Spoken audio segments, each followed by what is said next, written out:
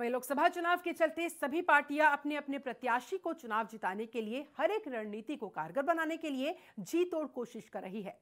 इस बार साथ ही उत्तर प्रदेश की कन्नौज लोकसभा में जहां सपा गठबंधन और बीजेपी अपने अपने प्रत्याशियों को जिताने के लिए हर तरह के हथकंडे अपना रहे हैं, तो वहीं यहां से शिवसेना के प्रत्याशी आनंद विक्रम से खास बातचीत की इंडिया वॉइस ने। देखिए। लोकसभा चुनाव की रणभेरी बज चुकी है। इस बार लोकसभा चुनाव में जहां अपनी दावेदारी पेश करने के लिए सभी पार्टी और बड़े दल एक आमने सामने हैं, वहीं कन्नौज जो इत्र की नगरी कही जाती है, वहां से शिवसेना के जो सांसद प्रत्याशी हैं वो शिवसेना से आए हुए हैं आनंद विक्रम सिंह जी। आइए बात करते हैं उनसे और उनसे जानते हैं कि क्या एजेंडा रहेगा जो यहाँ पर लोग आपको चुने और चुनकर संसद भेजें। क्या मुख्य मुद्दे रहेंगे? सबसे पहले मैं एक चीज़ आपसे बताना चाहूँगा।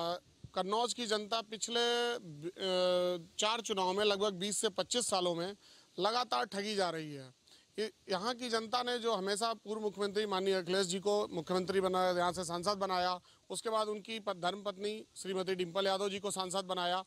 यहाँ का सबसे बड़ी चीज़ है, यहाँ की जनता जो हिंदुत्ववादी जनता है, जो हिंदुत्व के पीछे चलती है, वो हमेशा ही अपने लिए उनके पास एक रास्ता हुआ करता था, भारतीय जनता पार्टी को चुनना। उन्होंने भारतीय जनता पार्टी को चुना, लेकिन यहाँ हमेशा ये रहा है कि भारतीय जनता पार्टी और समाजवादी पार्टी हमेशा आपस में बिकते ही रहे हैं। उन्होंने एक दूसरे के खिलाफ कभी कोई मजबूत कैंडिडेट नहीं दिया है।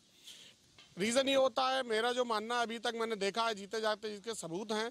अभी आप देख रहे होंगे कि मैनपुरी में भी माननीय मुलायम सिंह यादव जी के खिलाफ भी कोई समाजवादी पार्टी ने, जो भारतीय जनता पार्टी ने कैंडिडेट दिया है, वो भी कोई मजबूत कैंडिडेट नहीं दिया है। वहाँ की राजनीति क्षत्रिय राजनीति है, लेकिन उसके बावजूद भी वहाँ कुछ मजबूत नहीं है।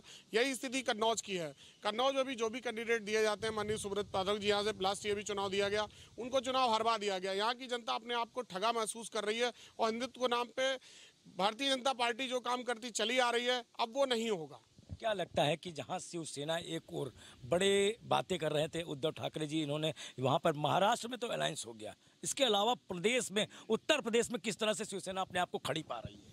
देखिए, शिवसेना ने उत्तर प्रदेश में भी भारतीय जनता पार्टी से 10 सीटें मांगी थी कि जैसे कि जो कहना चाहिए ना कि महाभारत में पांडवों ने 5 गांव मांगे थे कि हमें 5 गांव दे दीजिए, लेकिन 5 गांव नहीं दिए गए। उसके बाद महाभारत हो गया। यही स्थिति उत्तर प्रदेश में होने वाली। उत्तर प्रदेश में शिवसेना 25 सीटों पे चुनाव लड़ रही है और बहुत दमदारी के साथ लड़ेगी।